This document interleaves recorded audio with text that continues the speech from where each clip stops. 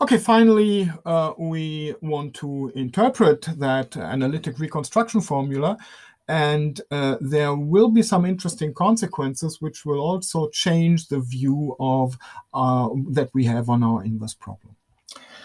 Okay, first of all, let me remind you what A of sigma actually was, how we defined it. That was defined as plus or minus k squared minus sigma squared when this over here is positive or non-negative, so sigma squared smaller or equal to k squared, and the other way around, I times the other way around when sigma squared is larger than k squared. So in particular, we have that this is imaginary whenever the absolute value of sigma is larger than the absolute value of than k. K is real. K is taken to be positive. Okay, so what does that mean? Let's look at this term over here. There is an e to the ILA of sigma. Let's for a second assume that L is positive. Then we have the plus sign over here, and this is something like e to the I squared, so that's a minus sign, L times sigma squared minus k squared. So that decays exponentially beyond k, right? So this is a term that decays exponentially beyond k. And also for the other way around, if L is smaller than 0, then L is smaller than 0. We have the minus sign over here, then minus L would be positive. We have the I square again, and so this would again decay exponentially. Okay, so what does that mean? That means that this Fourier transform that we have over here almost vanishes as soon as we cross the border of k. So there are almost no scattered waves with frequency larger than k. This is something that can also very well be, there's a good physical reason for that. And if they are almost not present, then we just simply cannot measure them. So frankly, this can only be measured for absolute value of sigma smaller or equal to the absolute value of k. And that means that in all our formula over here, this part is never taken, but instead A is always real. Okay, so what does that mean for our reconstruction formula? That means that we can only plug in certain values of sigma over here.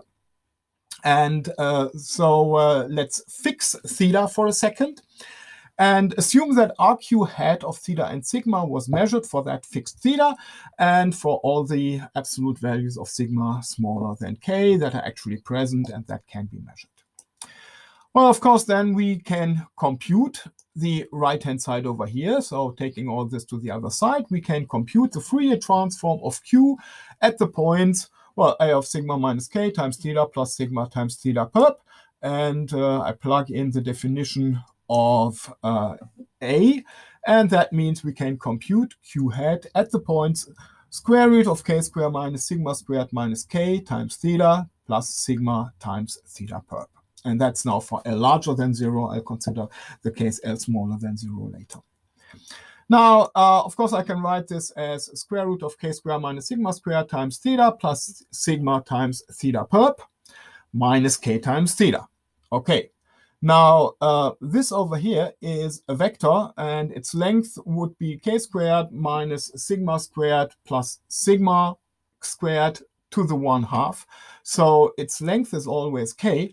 So that means that we can compute Q hat at most on a circle of radius k around minus k times theta, right? So this, because this is a vector of length k. So all the points where we can compute it have a distance k from minus k times theta. So they're on a circle of radius k around minus k times theta.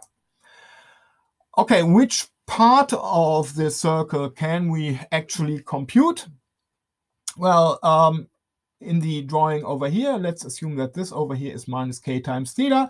We can compute on a circle of radius k around around this vector. So we can compute somewhere around here. And so that's at most where we can compute the Fourier transform. And specifically, if I set sigma equal to 0, then I get the Fourier transform at, well, if sigma is 0, this is k times theta, minus k times theta is 0. So I get the Fourier transform over here at 0. And if I set sigma equal to k, then this will be 0. I have k times theta perp minus k times theta. So this will be, I will be able to measure this point over here and, of course, all the points in between. And if I set sigma equal to minus k, well, same thing, I can measure, whoops. I can measure on this part of the circle. So taking the values from sigma from minus k to k, I can measure the Fourier transform. I can compute the Fourier transform of the function q on this semicircle over here. And that's so these are the points of the semicircle, so of the circle, where the absolute value of psi, the norm of psi, is smaller than square root of 2 times k, because the norm of these points over here is square root of 2 times k. Okay, that was for the for L larger than 0. Now let's take L smaller than 0, and that should be somewhere here.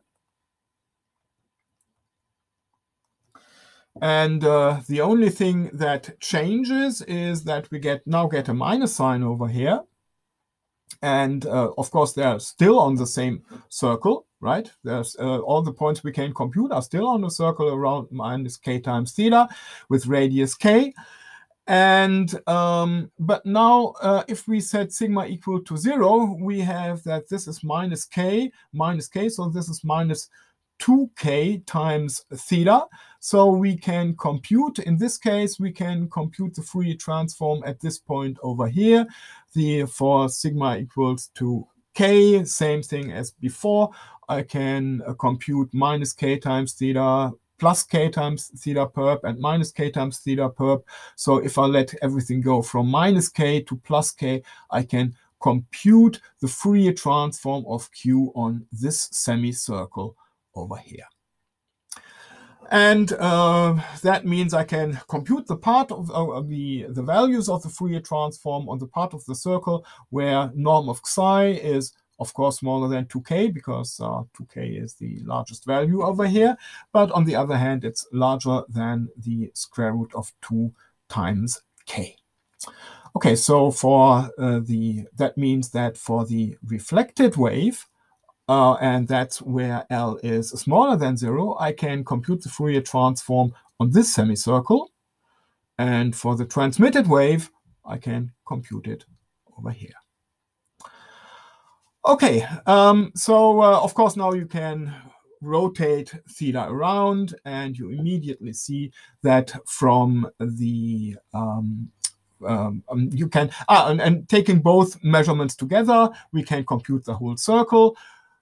Rotating the circle around now with theta, we find that the Fourier transform of f can be computed, f hat of psi can be computed for norm of psi smaller or equal to 2k.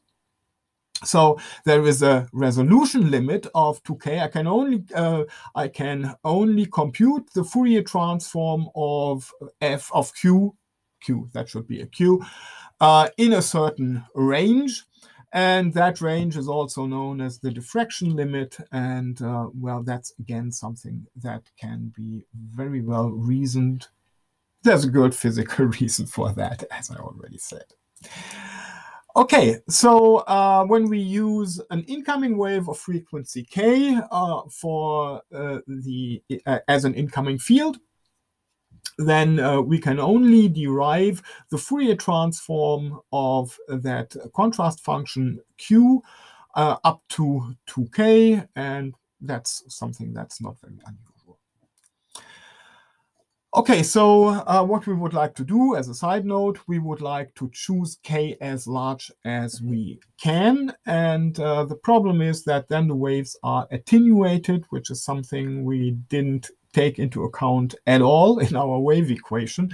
And so that's difficult. And so you'll have to somehow find a way in between. And normal ultrasound is just the way in between.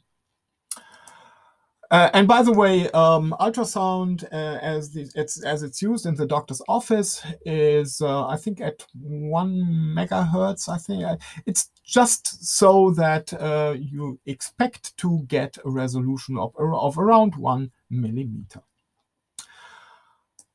And again, the higher the frequency is, the better the images are, the more detailed the images are, with a restriction, and that's the restriction we'll now get to.